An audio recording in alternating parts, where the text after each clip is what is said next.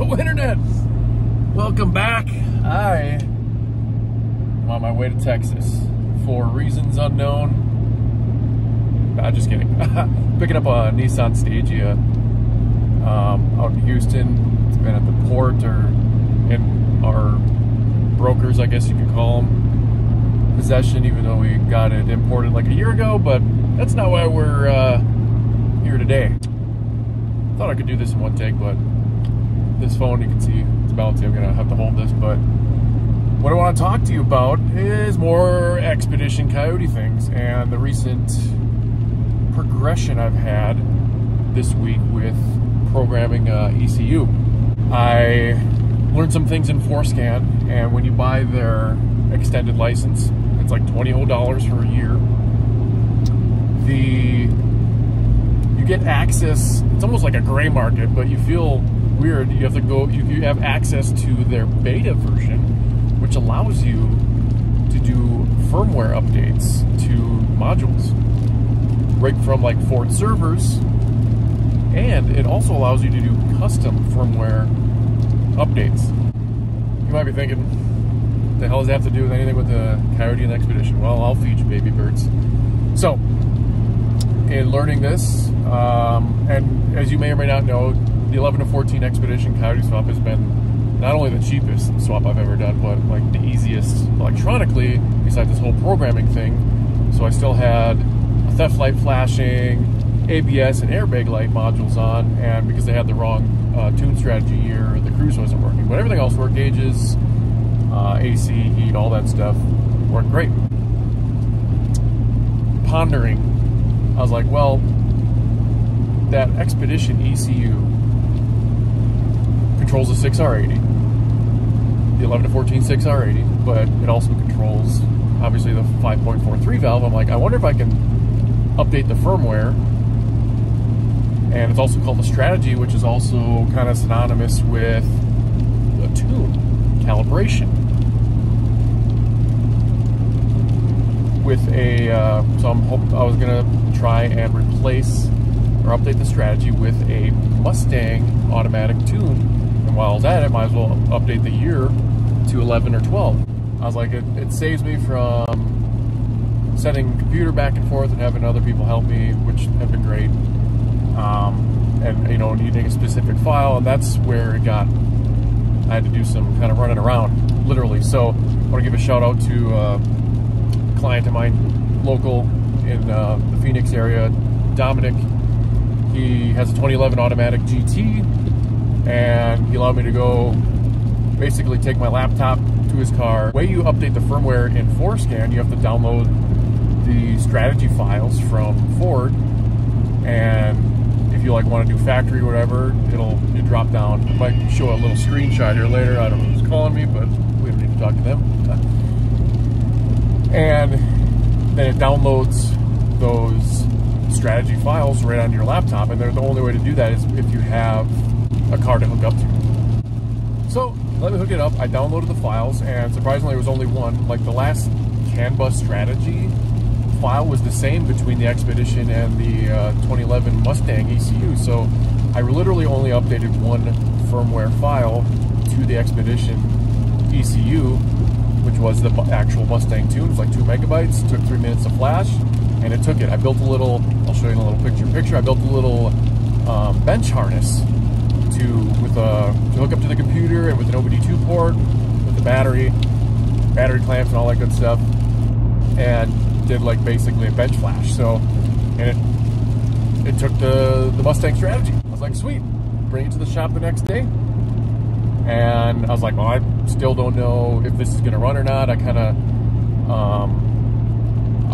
on Forescan on the bench anyway, I just wanted to see what PIDs it had, and it had all 4 camshaft, like, you know, sensor, you know, positions and all that stuff for Coyote, but using the original Expedition ECU, and PATS isn't deleted on that ECU either.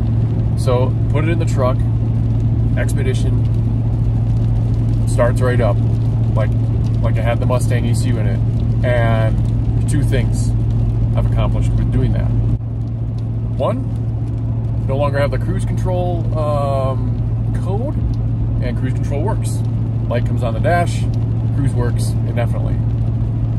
The theft light no longer flashes because the instrument cluster module must recognize the hardware ID of the Expedition ECU.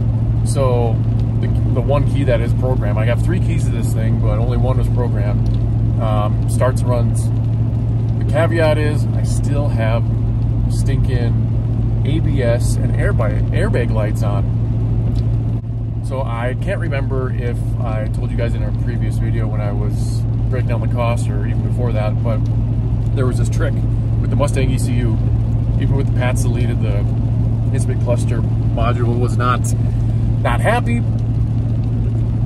Theft light would flash fast, like as if it was immobilized, but then it would do slow flashes in a certain pattern that just basically gave you codes in that way. And then eventually it would stay off after only like a few minutes of running. And then as long as you were driving, you could cycle the ignition after that light stayed off. And then the ABS, traction control, the ABS light would go off, traction control, you could turn on and off and it would work, but the airbag light was still on. Even with the Expedition hardware, but with the Mustang calibration, it's still doing that, but now I don't have a theft light to tell me when it's like ready. You just kind of have to wait this ambiguous amount of time, and it has to be driven.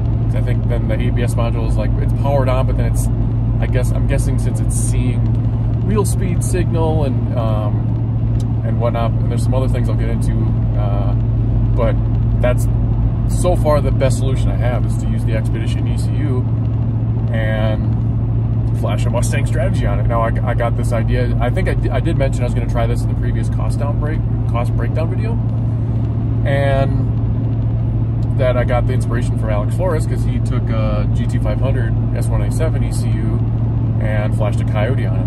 I was like, yeah, it makes sense that manufacturers use the same kind of chips and just put different calibration on it. So I didn't record any of this because I was just in a trial thing and I was short on time, but now I got all the time in the world driving 17 hours in Houston to explain this. So the truck runs and drives, all the gears work, cruise control works, everything.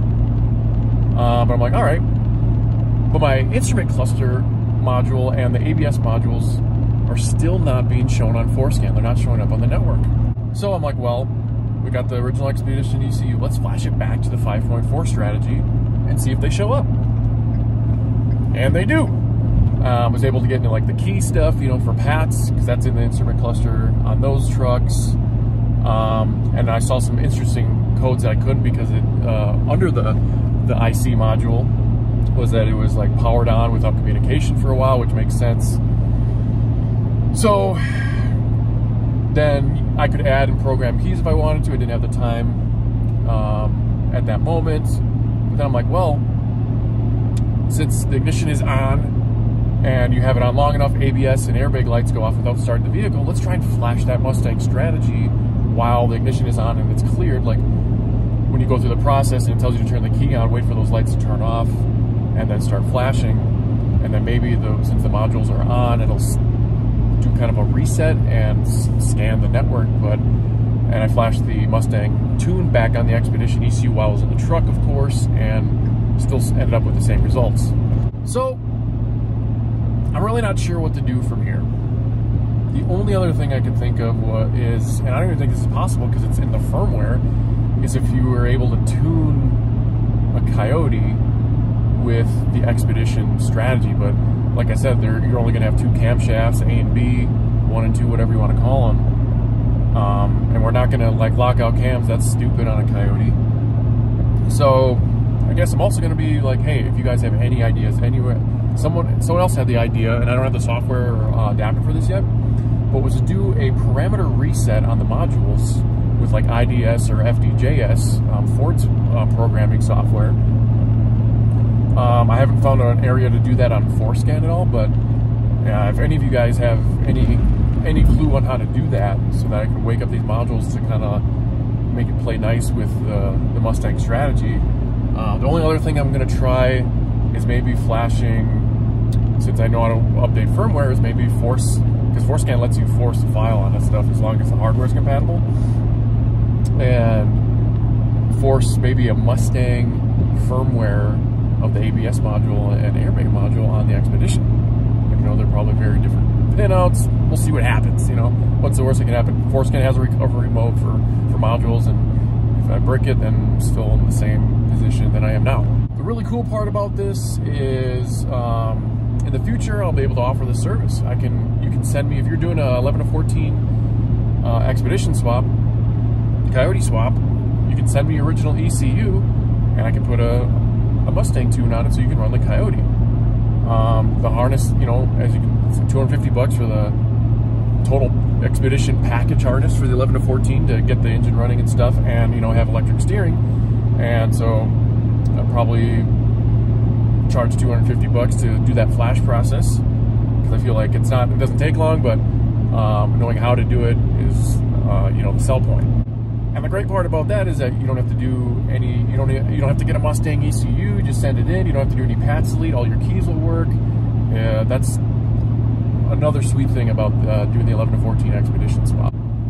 So I've been playing around, you know, getting different firmware files from like my 07 Coyote swap, to get manual files, and was able to flash those on the original 2012 Mustang ECU, just kind of seeing all that works. And then I'd like to offer pads delete in the future once I get more familiar with HP tuners, because I still need their adapter or J2534, whichever it is, adapter to do the pads delete, since HP tuners released that ability earlier this year to do pads delete with them instead of, however, I think it was with FTJS Ford's software as well, which is way more expensive. So I'm gonna get back on the road here, even though I am already driving. And so yeah, if you guys got any feelers out there of how to fix this problem and do that parameter reset, even if, yeah, just put it out there, and just looking for some help, because I wouldn't say struggling a little bit, because we did make some progress, but is what it is. So I still got a few tricks up my sleeve in an attempt.